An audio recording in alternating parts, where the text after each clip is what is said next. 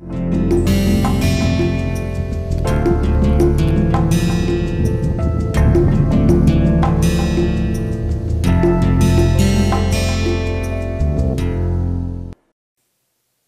to the next lecture on the course Introduction to R Software. You may kindly recall that in the earlier lecture we started a topic on factors. We had understood the concepts of variable, qualitative variable, quantitative variable, and then it was extended to the categorical variable, and from there we had came to the concept of factors in R. We have taken several examples to understand the basic terminologies like as label or say label, right. Be careful with my pronunciation on label and level. Okay. Now, if you try to recall, we had used the command factor, F-A-C-T-O-R, factor, and this was a function which was trying to convert the numerical values into factors. Okay. And then we had done some example using factor of x, and then we had considered a more elaborate say this format of factor command. And now let us try to take some example and we try to understand more about this factor. So, in the earlier case, if you remember, we had taken an example where I had a vector that was taking the values as outcome of the dice, and these values were something like 1, 2, 3, 4, 5, 6, some numerical values, and we had converted them into a factor. So, number 1 was getting denoted as O and E, number 2 was getting denoted as TWO, and remember one thing, both the things were in your control. So, now in this example I will try to play with the similar type of example and will try to show you that in case if you are working with some characters or a string of characters, then how you can do it, and these levels or the labels, they are in your control and it depends how you want to define them. Okay. So, now if you try to see in this example, I have simply taken a vector of some strings, and there are 5 observations. First observation is say juice, second is juice, third is lemonade, fourth is juice, and fifth here is water. And these values are combined by the C operator, and we are interested in finding out the factor of this vector. So, I try to store this outcome in variable here x, right. And as soon as you enter here on the R console, you get here this outcome: juice, juice, lemonade, juice, water. This is the same thing. This juice is coming from here, this juice is coming from here, this lemonade is coming from here, this juice is coming from here, and this water is coming from here. And it is trying to show you that there are 3 levels. This is here juice, lemonade, and water. But now in this statement, do you observe anything new? If you try to see here, this juice, lemonade, and water, these are my 3 characters, or they are my 3 strings of characters which are alphabetically ordered, right. If you say here juice comes first as it starts with J, then comes lemonade which starts with L, and then comes water that starts with W. So, this is what you have to observe. Okay. Now, I try to do the same thing over the R console, and let us try to see what happens.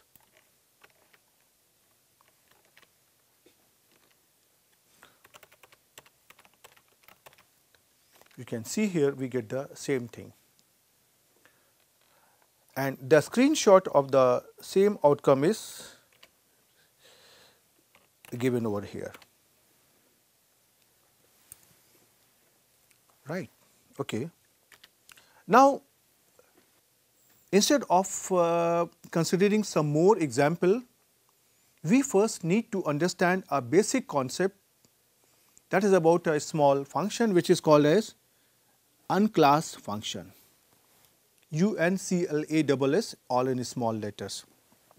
What is this unclass? Actually, we are going to use it further, so it is important to understand it first. Whenever we are trying to deal with the R software, all the data is in the form of some object, and every object in R has a class. But how to know what is the class? So, for that we use a function class, CLASS, all in small letters, and this class function reports what is the class of an object. Now, in case if I try to translate it in a simple language, then I would say you all know. We already have done one function in more detail recently, that is called MODE, mode function. And through mode, we wanted to have some information what is the mode of the object, whether it is numeric, character or list or something like that. So, when we are trying to talk of the simple vectors, this class concept is the same concept as of the mode. That is something like it will give us whether the object is numeric, logical, character, list, matrix, array, factor or say data frame. Well, we have not done data frame up to now, but we will do it in the forthcoming lectures. So, the next thing is this: why do we need this class? Why do we need this information on the class? Well, at this level we are talking at a very elementary level, but later on when you are writing a bigger program or some sensible programming you are doing, and suppose you are going for the object oriented programming, then whenever you are trying to do the object oriented programming using R, then this information of class is needed. Now, depending on the class, you have to use an appropriate function. For example, in case if the data or the object has a different class, data frame, then definitely in case if I want to print a data frame, then we have certain specific commands. And in case if this object has a different class, say character, we will see later on that in order to print the string of characters, we have different types of commands. So, this information on class is very important for us to know in the object oriented programming, because based on that we are going to use the appropriate function to get the required output. So, when we have a concept of class, then in case if I want to do just opposite of that one, then also I need some command. So, the opposite of class is unclass, that is UNCLASS, all in small letters.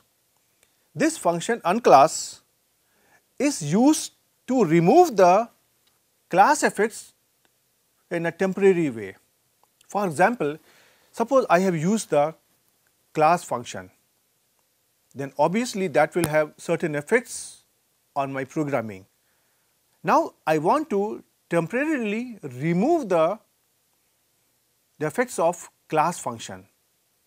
So, I can use the function unclass, and this has to be used with the bracket sign where we give the name of the variable which has to be unclassed.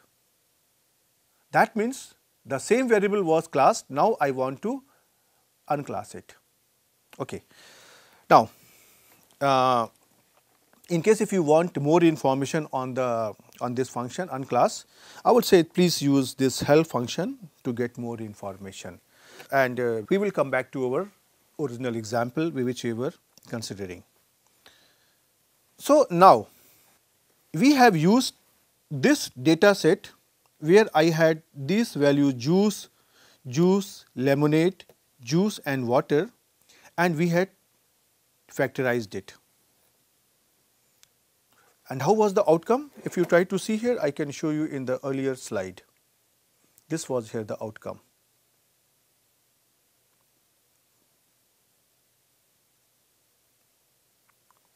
And now I want to unclass it.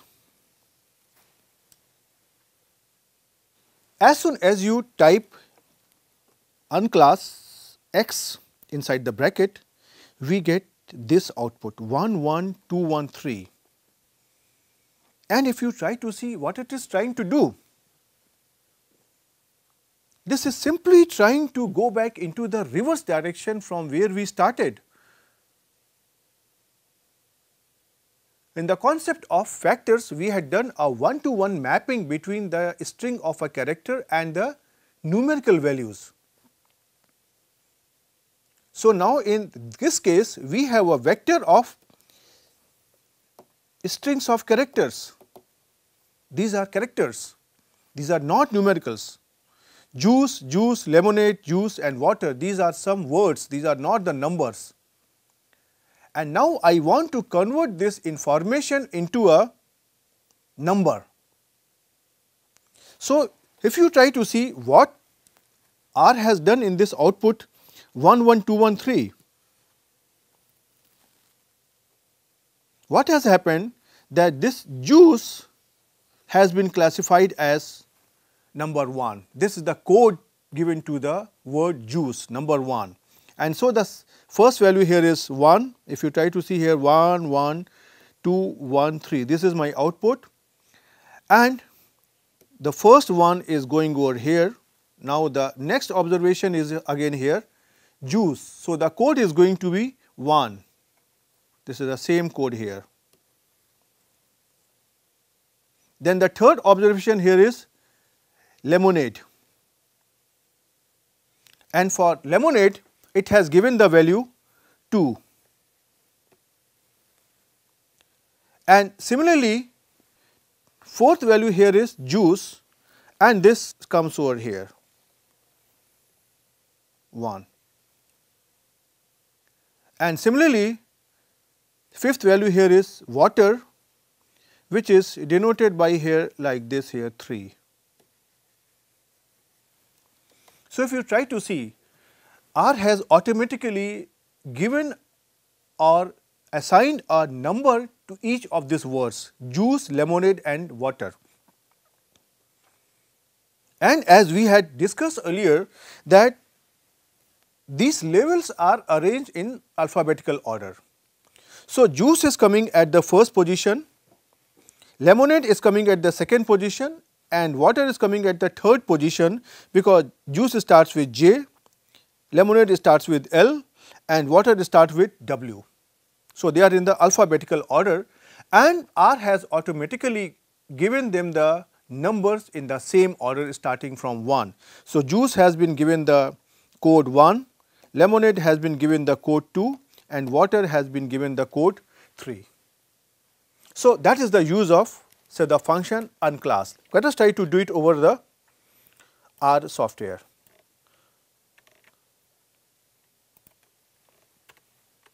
So, I try to give here the same output. So, you can see here this is my here x. So, now what you can observe here that this value here x has been stored as a factor,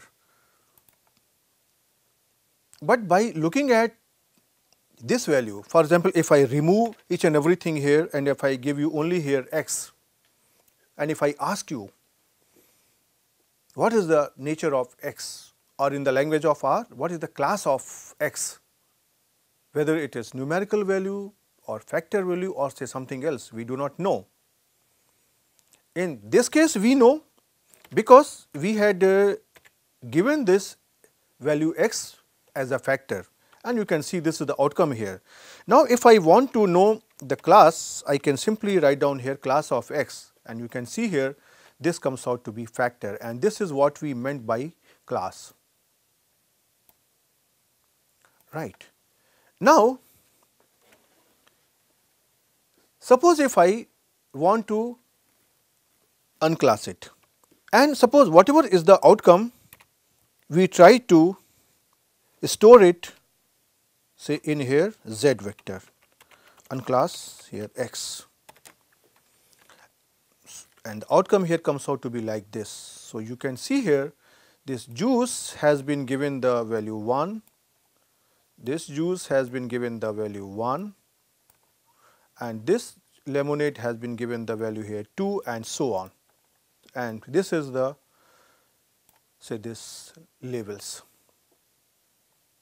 Now, another interesting question comes, this x has a class factor, but now what is the class of this here z?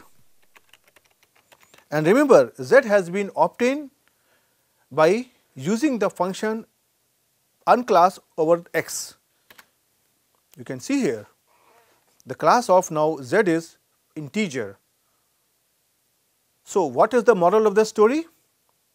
You had converted a factor which was x into an integer which is now here an integer. Okay, so now let us come back to our own slides and try to continue further. And yeah, this is the screenshot of the outcome that you have just observed.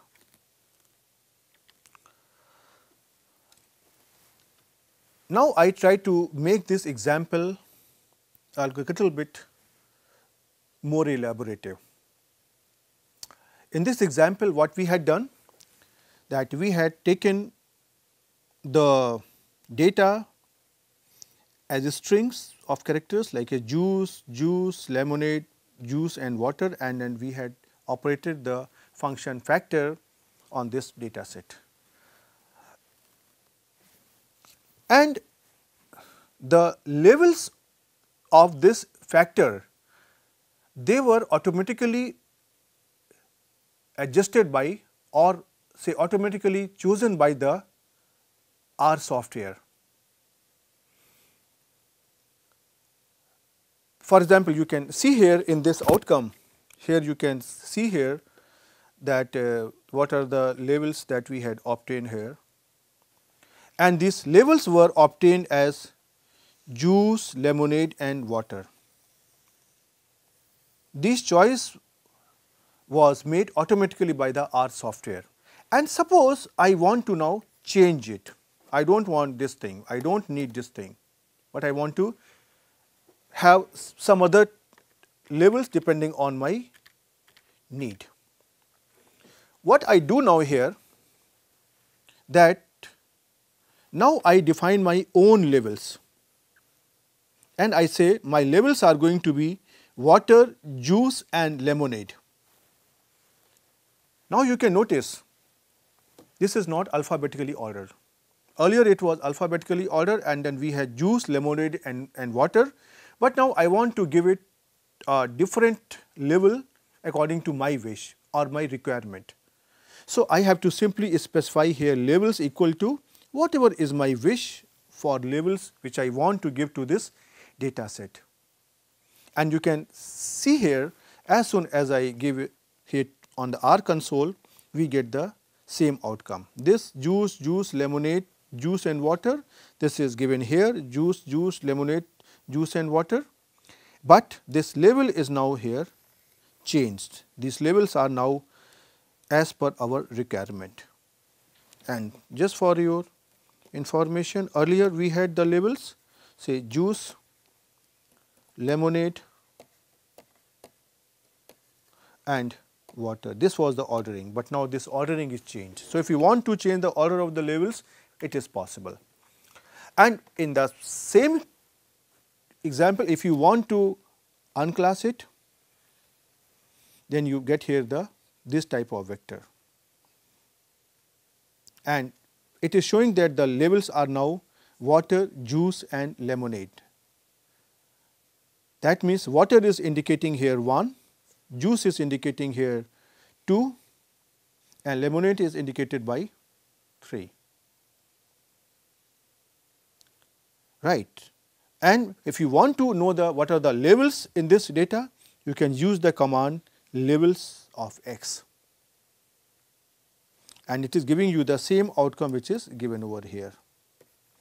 So, let us try to do this thing over the R console and can see what happens. So, if I try to give this command over here on the R console,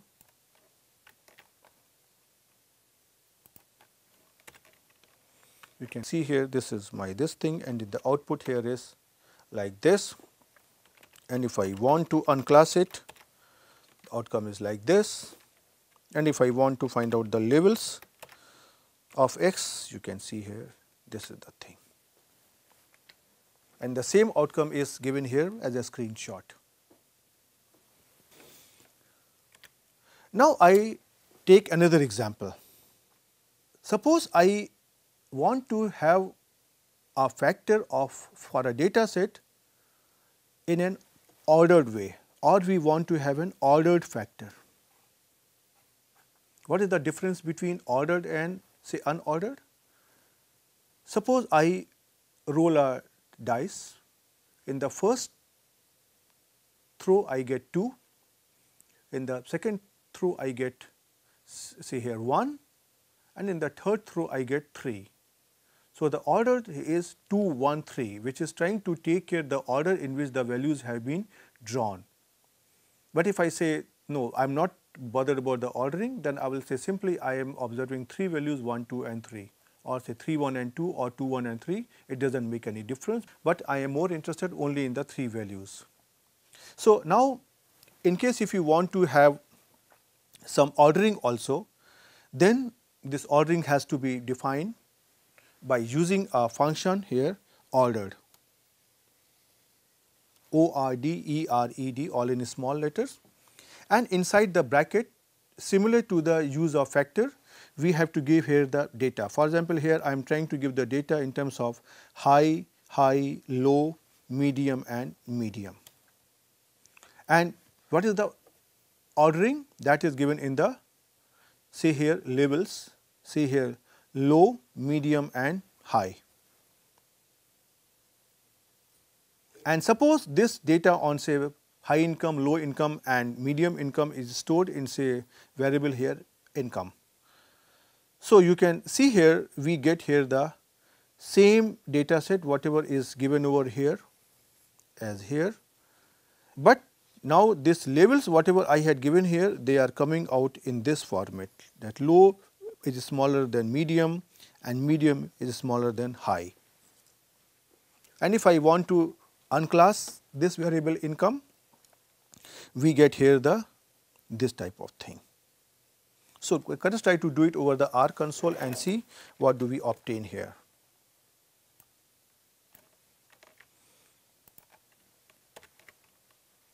This is my here income, and suppose I want to find out the class of income. This is here ordered factor. It is also giving us the class there, it is ordered as well as this is factor. And suppose I try to unclass my income variable, this is giving us like this. And then in case if you want to see what is the class of this unclassed income variable, so I can write down here class of unclassed income, this is coming out to be integer. So, the original thing was ordered factor but now the class of the, after unclassing it, it is integer, right. So, we come back to our slides now. So, here is the output in the form of a screenshot, and now if we come to the last topic of this lecture, that suppose I want to convert a vector into a factor, then we have a command as dot factor. This is a function which can be used to convert a vector into a factor. For example, if I try to see this example, I am trying to take these numerical values in the form of a vector assigned to S, and now I want to convert these numerical values into factor. So, I try to say here as factor x, and I try to replace my here x by this here x. And now if I try to say here x, you can see here this comes out to be a different type of thing, that here these are the values, but now it is also giving us the labels. So, let us try to do it over the R screen.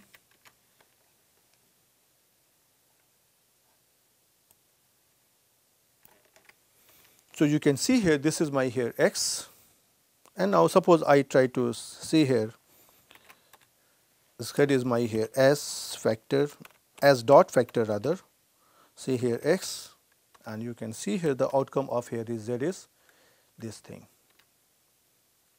Now, in case if you try to see what is the class of x, this is numeric. So, this is a numerical vector. So, now we stop here, and this lecture we have learned some other aspects of the factor. So, now I would request you to look into this lecture in the light of the earlier lecture also.